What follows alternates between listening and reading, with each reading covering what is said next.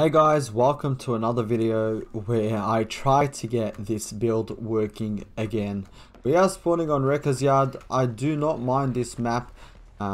Something we got to be careful of is try to get these middle generators done as soon as possible, as it is sort of in the center and the basement is sort of in the center, well, is in the center of the map in the shack.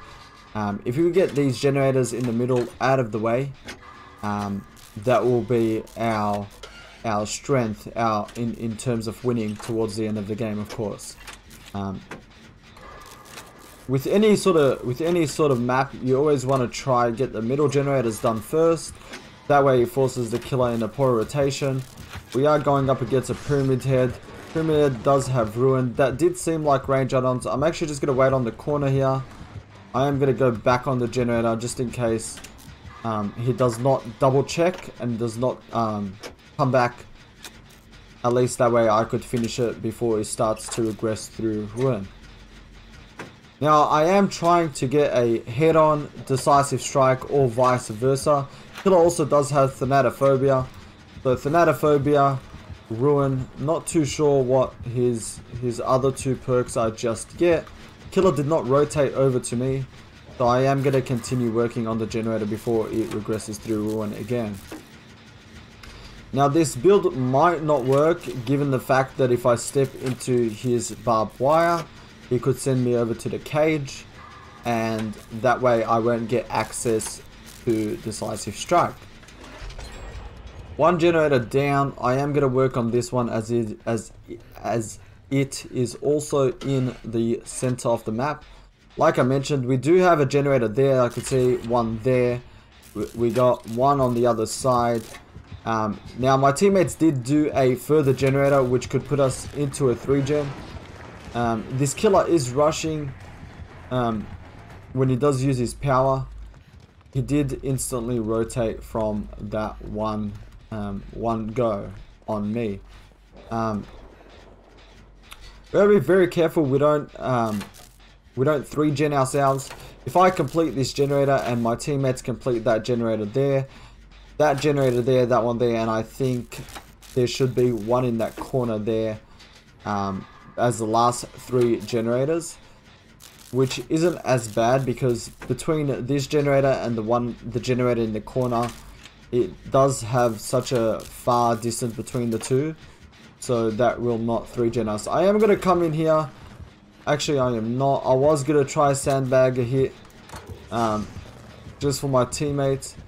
Killer again is rushing using his power. That does look like the killer does have range add-ons. Teammate going down here. Palo also going down. Let's see if he sends him over to the cage. He did not send him over to the cage. So the killer also has the thanatophobia, ruin, and corrupt. So mostly gen perks, right, to regress gens and slow down the generators. It's not such a wise, it's not the best idea or wise choice to use all gen regressing perks as a build, because you sort of want a build that could help you in anything, right? Now quick and quiet is going to come in clutch here. I am going to try do some rotation around. Quick and quiet coming in clutch, like I said, letting me do the fast vault and getting away and getting some distance on the killer.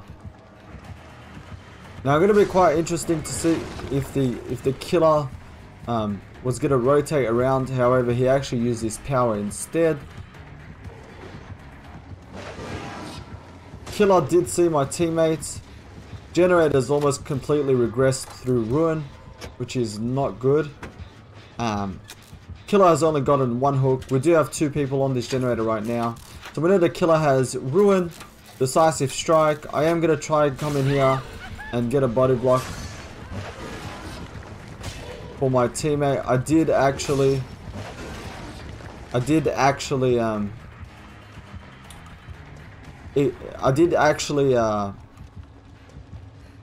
allow my teammate to get some distance by distracting the killer there for a second.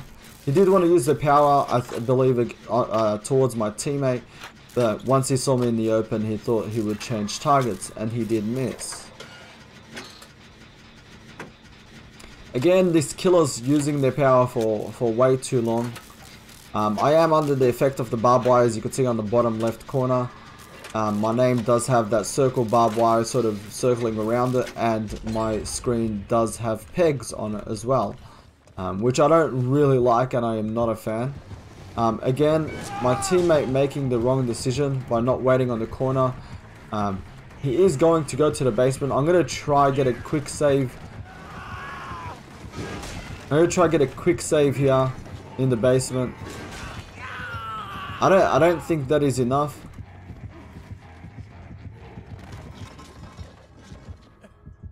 Now, did not see me there. I have no idea how he did not see me. He did not pay attention. I'm assuming he didn't think he was going to make it to the hook.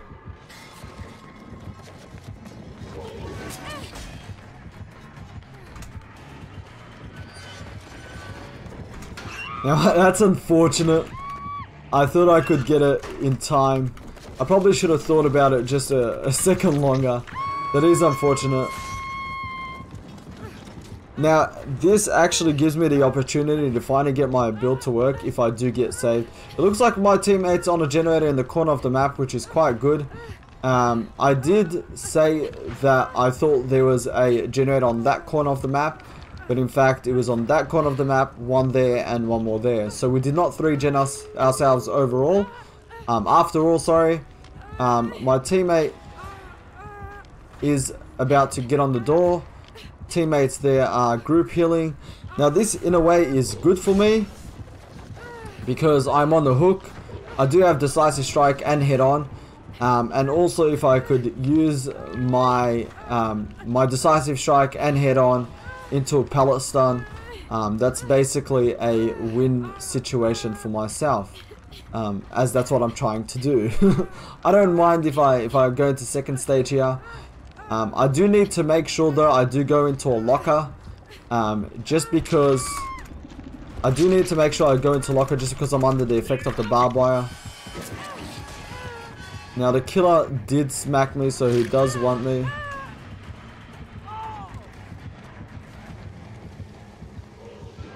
Now I've got to be careful here.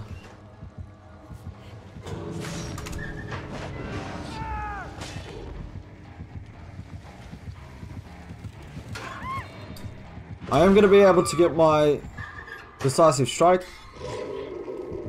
hopefully into head on. If he does choose to follow me, which he doesn't, I would have also given him the pallet, hopefully getting that pallet stun. In that meantime, my teammate did pick up the other survivor, and we are free to escape here. I did get the head on and decisive strike. The pallet was a bonus, however we did not get it.